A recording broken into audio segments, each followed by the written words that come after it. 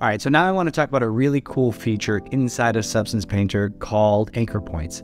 And basically what an anchor point is, it's a way for you to layer effects together. So it's basically like, if I paint something here, not only do I want to affect the paint here, but I also want to affect some other layers up above it. And let me show you what I mean by that. So what I'm gonna do is, just for simple sake, I'm just gonna create a paint layer here. And I'm going to paint a white stroke here on top of this, right? Awesome.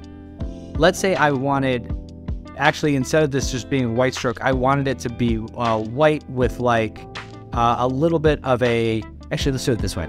Let's do a hard brush. Then I'm gonna paint white. And then I just kind of want like a red glow around that. So what I would do is I would basically take this layer and add an anchor point to it. And basically it's saying, just read in this line that I made. Anything that happened in this layer, just read it in. And then what I'm gonna do is on top of that, I'm going to make a fill layer that's red. And inside the mask, I wanna mask it to just this line. So what I can do is I can add a fill layer.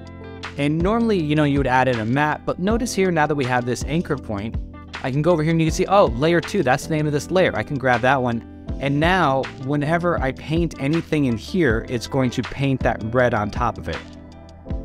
That's not exactly what we need. So instead, what I can do is take this and now add a blur filter on top of it. So now you can see, like, wherever you paint this white thing, now there's going to be a red haze that goes around it because those two layers are now tied together with anchor points. So how do you use this if you're not just making some weird white neon line? So let's go back into what we were using here before. And, you know, we've got this red paint. I've got these kind of red, or I'm sorry, these cracks going in here. What I want to do is, you know, I've got this dripping rust. Like, what if I wanted to put some of the red paint and have that be affected by this kind of surface here, right?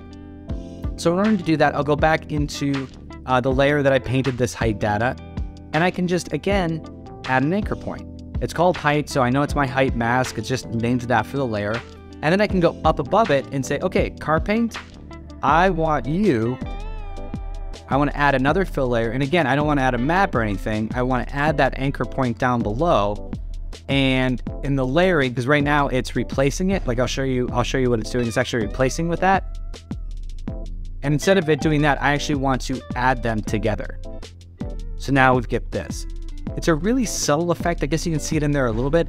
And that's just because the original black and white image of this one is pretty subdued, right? It's not super into it. So what we can do is combine some of our previous knowledge, and I can actually adjust the levels of this. So I can go back in, say, hey, these levels, I actually want to take this way down. And now you can see that red is really starting to stand out in there. And as I do that, I can go back in and adjust that height so it's not, that height isn't quite so deep.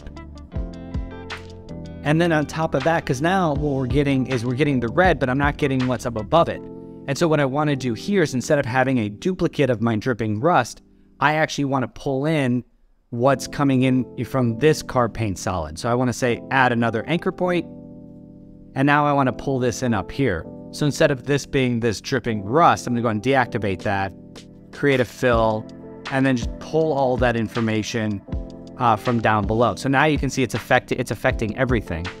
So now when I go back in to this, and I just go back to my paintbrush, and I want to grab my crack brush again, like, you can see that now, not only am I painting the height, it's also painting the red layer and then going up to the list and adding the little bit of a darker layer in there as well. So you can see that there's some really cool effects that you can do in here. And as you start to kind of combine things together and start to tell the story of your object a little bit. One thing to note, and this is a big one, is that in order for the anchor points to work, it has to be below where you're calling it. So like basically if I was taking this height and I put this up above, you'll see it stops working. And actually when I go down in here, the anchor point is basically broken, because it's basically saying like, I need to know what it is first before you can define it. So if your anchor points are ever breaking, always make sure that it's being identified down here and then being called up above it. And yeah, so hopefully I combine those together in a way that hopefully help that make sense, because I know that anchor points are a little bit tricky, and also just like not the most intuitive workflow, but I would highly encourage you just to practice it a little bit, because once you do, you're easily going to start to see the benefits and play around with those. So